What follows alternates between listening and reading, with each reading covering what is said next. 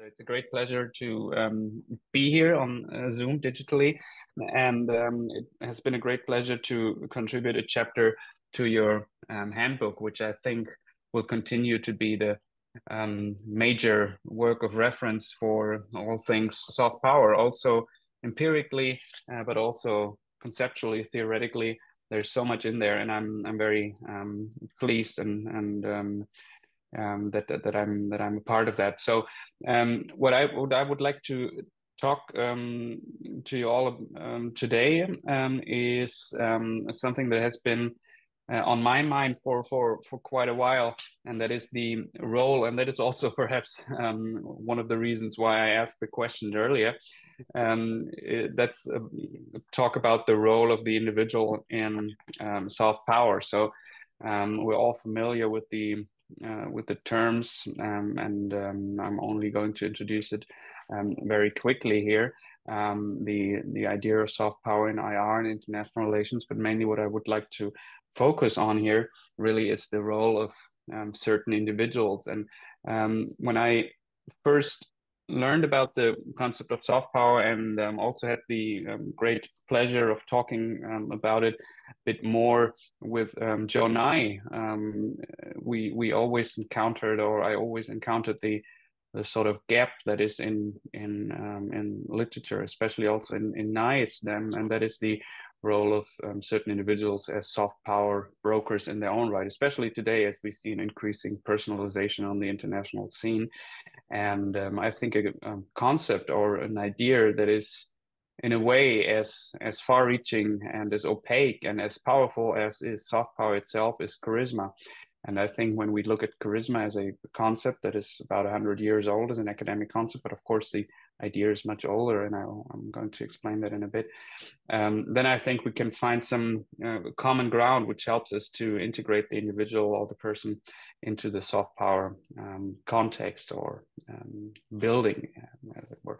And then I would like also to provide some empirical evidence after that. So one of my topics, and this is something I'm currently working on a book about this topic, and this is transatlantic relations. So especially for the sake of simplicity, mainly German-American relations, but we'll also look at transatlantic relations at large, and how charismatic leadership has informed soft power in this relationship, because I think there are some excellent examples there, also for better or worse. It's something that we'll talk about, and then of course some conclusions in the road ahead. So what can we take, if anything, from that, and where might we be headed in the future? What's next? So this is the sort of agenda. The next, I think, about 20 minutes or so. As I said before, we talked about soft power abundantly already now, and I'm only going to quickly go over these slides here. Something, perhaps just a few things that I would like to add, perhaps to discussion, rather than repeating everything that has been said before, repeating even everything that's on the slides, but just adding a few points, a few brush strokes here and there. And one of the things is that I think we have to keep in mind that power is so crucial in international affairs. And this is not something only recent events have shown us, but this is one of the constants in world affairs, I think, is the importance of power. And at the same time, it's very contested. It's very hard to define, that different approaches to it, different understandings, but something that is generally shared is the importance of power itself. Then there are several definitions of power. The definition, or the number of definitions, is as high as, perhaps even higher than, the people who have dealt with the concept of power over the years or over the centuries. And these are just two of the most perhaps common or also influential definitions. We don't have to go through them one by one, but I think something that becomes clear is that there are different types of power. So this is also why this passage here, and I think, and I hope you can see my presentation, right, is why this is printed in bold letters here, that there are different ways to affect the outcomes or to affect the behavior of others, to speak with these definitions sort of tied in or into one. This observation, I think, is very crucial, and becomes very clear, especially when we look at Joe Nye's definition of soft power, where he defines it, or of power in general, where he says there are different ways to affect the behavior of others. You can coerce them, you can induce them, or you can attract them. And this is really something that has led into the sort of definition here, or the division of power into different varieties. On the one hand, you have the hard power, which simply defined in behavioral terms can be thought of as including coercion and inducement. And on the other hand, you have the soft power side of the power coin, so to speak, which is all about attraction. So, and this is why attraction is so key in soft power. And attraction is really the main reason why you change your behavior. This is the idea behind soft power. So you change your behavior, or you get somebody else to change the behavior based upon attraction. Not just the way to coerce others or buy others. You don't have to only do that, but you can actually attract others. So there was a note in the chat. Let me check. Is there a question? The shared screen shows the speaker's view. Okay, I think we can change that. Maybe now it's better. Thanks, Ellie, for the comment. I think now you only have the slides, right? So there were no secrets in the speaker notes so far, but thank you for the heads up, Ellie. I think now it's better, right? Let's look at this definition again. Attraction is key, and it's all about this magical, powerful thing that is attraction, which at the same time, as I said before, is very powerful, but which is also very hard to define. So I think I leave it at that with the definitions of power or of soft power, but let's look at a few key characteristics also to move over to the charisma, or how to include charisma within that. So I think it's very important to keep in mind that soft power is very much a relational form of power. So what you find attractive, others might not. They might even find it repulsive. Think about artifacts like movies. Nye always makes the point in his writings that a movie depicting women's rights may be very attractive in Rio, but very repulsive in Riyadh. And only recently we've seen that empirically, for example, with the latest Barbie movie, one of the biggest movies over the last couple of months or year. And it has also elicited varied responses and perceptions in various different countries. In some of them, it has been banned, and others it has been hailed. So this is just one example how very relational soft power is. So it's very important to take into account your audience. Also, it's contextual, so it doesn't always work. It depends on context. You can't get all the outcomes you want by soft power, even though I think soft power is crucial on the world stage. Not every problem lends itself to the tools or mechanisms of soft power. It's non-normative, meaning it's not neither good nor bad. It's not just a nice form of power, as you might perhaps think at first sight, that it's just a nice addition to the real power. But that's not how I understand soft power. It's a very potent form, and it can be used for downright bad purposes as well. So it's nothing good about soft power per se. It's long-term and it's intricate. These go together. It works over a long period of time, and sometimes hidden, less visible perhaps than hard power, but no less potent. So I think I said that before, of course, that it's a potent form of power, and sometimes it may be even more powerful to change hearts and minds, to return to that classical frame or classical formulation. It may be much more powerful to change hearts and minds than just paying somebody to do something or forcing somebody to do something. So it may be internalized if you use soft power over a lengthy period of time. If you go down that road, it may be more powerful in the end. And then there are different resources on which soft power usually rests, and this leads to this sort of taxonomy of soft power, which I try to propose. And what I'm not going to go into detail here on all the aspects, but rather going to focus on two things. One is that, again, it's the relational thing. It's not only just one actor, it has to have a recipient as well. That's important. We'll look at that in a moment with regards to transatlantic relations. And I'd like to address this aspect a little more in a more detailed manner here, because I think the role of personalities, individuals, and also personal diplomacy, charisma, is very interesting. And in fact, the resource of personalities, of individuals, this is also, I think, where charisma comes in. So charisma, and this is also sort of the title of the chapter, right? Can be translated into the gift of grace, and as the starting point, I think something that has sort of interested me for a long time, but it's also recurrent in world politics, is the power of individuals, and this is, of course, just a selection of some of the history-making individuals. You can see Alexander, horseback. You can see Caesar and also Cleopatra, Jeanne d'Arc, or Napoleon, through the ages. So this is about 330 BC, and this is about 1800, right?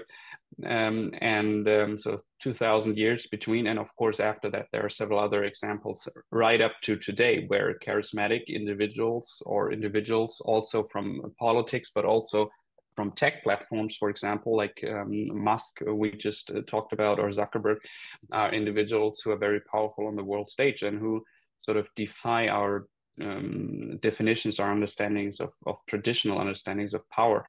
And they not usually force others. Of course, these figures, and this is, of course, indicated, for example, by the sword she's wielding, or I think he has a spear in hand here, or he got a sword by his side, of course. So these figures were conquerors. They were emperors or dictators, or also in the end, army leaders. So they had, of course, huge hard power to command, and they made inroads in history through the use of hard power. But there's something more to it. So if you read the biographies of Alexander, if you read about Caesar or Cleopatra, or especially Jeanne d'Arc, or also Napoleon, and this is something very interesting, perhaps also in view of the movie that is about to come out, which highly regarded or expected around the world. If you read about the beginnings of Napoleon, he was just an ordinary officer, not even French in the perception of some of his contemporary aristocrats and others. So how did he manage to come into power? And if you read his biography, it's very clear that he was very charismatic, that he had something about him which made others to follow him. For, again, not only the noblest of causes, of course, the many battles he has fought, and has caused destruction all over Europe. So that shows that, of course, this can also lead into the death of maybe millions. But there was something about these individuals and many others that has made people change their behavior. They were not forced, they were inspired. They were somehow convinced or attracted to certain individuals and their ideas. And I think this is where charisma really comes in, and where it can help us understand soft power a little better. So as I said, it translates into gift of grace, Greek origin. Charis is the sort of root word, and has religious origins, as we understand it today. Paul writes about it in his letters. There was sort of a long tradition in this concept, but the one scholar who sort of introduced it into sociology, history, also political science, international relations, was German polymath, really, but writer, scholar, Max Weber. And he famously distinguished between three forms of authority. He said there's legal authority, meaning you are in power, you have the ability, the power to command others. by your legal authority. So you're elected, or there's a parliament that is based on rules and laws, or an individual, or you're in authority due to traditions. So you're a member of a royal family or other forms of traditional authority where it's clear that you have this power by tradition, whatever that tradition may be. And then there's a third thing, and this is what's of interest here for us, that's charismatic authority. So this is not resting on laws, not on traditions, but rather on the exceptional sanctity, heroism, or exemplary character of an individual. So somebody somehow attracts others to follow them. And of course, the basic, or perhaps the most charismatic individual, also in the religious sense, but one who also is mentioned by Weber, is of course Jesus, who through his writings, through his not writings perhaps, but through his speeches, sort of created a followership, which is still very much active today, right? So this also transcends centuries, and this was also something the images have shown. Political systems, circumstances, we can see this fact, or this attractive power of individuals through the ages wherever you look. And there are certain individuals to attract this, and these are usually exceptional people for whatever reason. So there are different types to that, but what's most important is that there are certain leaders who have a fellowship, who have people following them for certain qualities. This is also closely connected to what Naren talked about. Sometimes their virtue, their virtuosity. So what the reasons for this attraction exuded by individuals is, that goes a little deeper, is another question, perhaps for another talk. But for the sake of our talk here, and for brevity's sake, I think I'll leave it at that. There are certain people who sort of attract others to follow them, and who believe in their charisma. So again, it's very relational. And this is something we can see if we look at some of the shared qualities of power, of soft power, and of charisma. They're both relational. So if you don't have people following you, you're not only not charismatic or considered charismatic, you're perhaps even considered a lunatic. So it depends very much on people following you. And believing in your power to lead them towards a better future by whatever means, through a religion, through companies, through buying Apple products, through following somebody into battle through the centuries as a army leader or whatever. So there are different types of followership, but I think it's very important that you have to have an audience who's receptive, who's attributing you with that charismatic qualities. Your change behavior comes from within, again, not forced, not paid, but something from within, changing hearts and minds again. And all the other things we've talked about also are true for charisma. It's not normative. Some of the most charismatic people in history also are some of those who have caused tremendous pain or death. This is not something that's per se a good thing, but it's a very powerful thing, and it's very much dependent on the word. So this is also something I find very interesting, and perhaps something for further research as well. The power of the spoken word, I think, is something that we should also look at in closer detail in soft power research in general. Also on online platforms, for example, who has the power to speak, and what do, like, tweets for just a few words, which power can they sort of develop? And the same, of course, goes for the classical political speeches or even writings. So this is something very interesting and closely tied to charisma. So the most charismatic individuals are also those usually who somehow inspire others. And how do they do that? Often they do it by the spoken word. And whether that's on Twitter, or whether that's on a stage, or whether that's on the Roman Forum, that's a matter of context or time, but it's basically the same mechanism behind it. So for the last few minutes, let's look at some cases. For example, German-American relations, I think, is an example that I'm currently dedicating a book to, about to finish with a manuscript. But of course, the final steps are sometimes the hardest and the longest, but I'm almost there. I'm looking at German-American relations through the lens of soft power, and especially also charismatic leadership. And we have many examples how this component or variety of soft power resting on individuals actually influenced German-American relations, and still does, even if it's 60 years ago. For example, the visit by Kennedy in 63, exactly 60 years ago, still very much informs German-American relations to this day, and had vast political consequences at the time. We can go into detail about that. Also, for example, Ronald Reagan, here again, we can have the example, or we can see the example of the power of the spoken word, his famous speech in '87 with in front of the Brandenburg Gate, of course, on the western side of the Brandenburg Gate.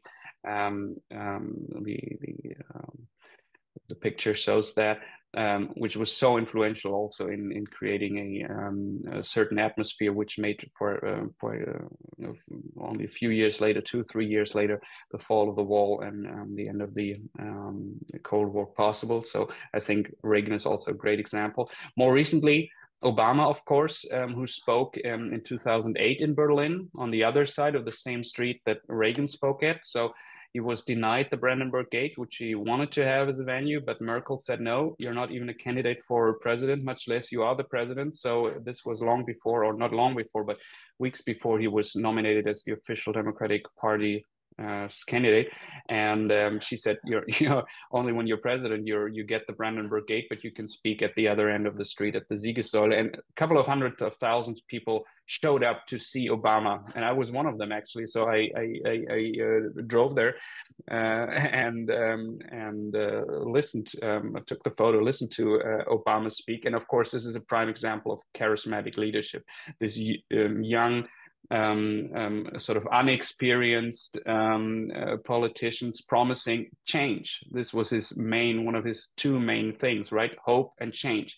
And these are sort of the basic ideas behind charisma and charismatic leadership through soft power. And he was a prime example of that. And of course, the relationship between the two grew very close over the years, ending in some of the most symbolic events during their joint times in office.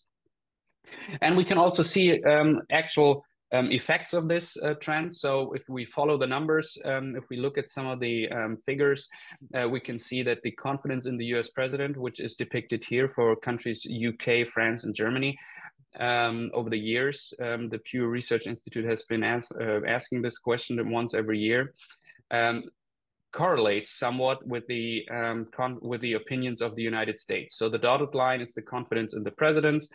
The three presidents four presidents under consideration here. Bush until 2008, we can see a steep decline towards the end of his tenure, and then a rise when Obama came in or got into office, got elected, and then entered the White House. Then a decline again during the Trump years, with some fluctuations in between, which also are explicable actually, but perhaps we can discuss it later. And then we can see a decline during the Trump years and a rise again. So there's something like an Obama, Trump, or Biden effect, which actually reveals that it's not just nice to be liked as an individual or be charismatic, but it actually has an effect on the perception of the country as a whole, in this case, the United States. So I think to conclude my remarks, I think personalities matter in soft power. Charisma helps us to understand how soft power works. It shares many qualities, and I think it's a very helpful concept to integrate individuals into the larger soft power concept, because both concepts share key qualities. And in transatlantic relations, we have seen historically, empirically speaking, that charismatic leadership was very important on crucial points in time in the 60s, in the late 80s. Also, other instances where this charisma was lacking. So these are sort of to speak with Sherlock Holmes, these are the dogs that didn't bark, right? When people are not charismatic, we can also see, or not considered charismatic, we can also see ramification. I didn't talk too much about that, but this is also very interesting case in point. And there are some examples in German-American relations as well, where the individual wasn't particularly charismatic from German perspective, and this also had ramifications. But it's hard to measure and determine for sure. So there's something about this. It's some magical power even. It closely links to virtuosity, to magic, to also pre-scientific concepts. So it's very hard, but it's very powerful, and I think it's open for future research. And this is really what the chapter wanted to do, and what I would like to wanted to talk to you about. And I'm very much looking forward to any questions, comments, thoughts, whatever you have. Thank you very much.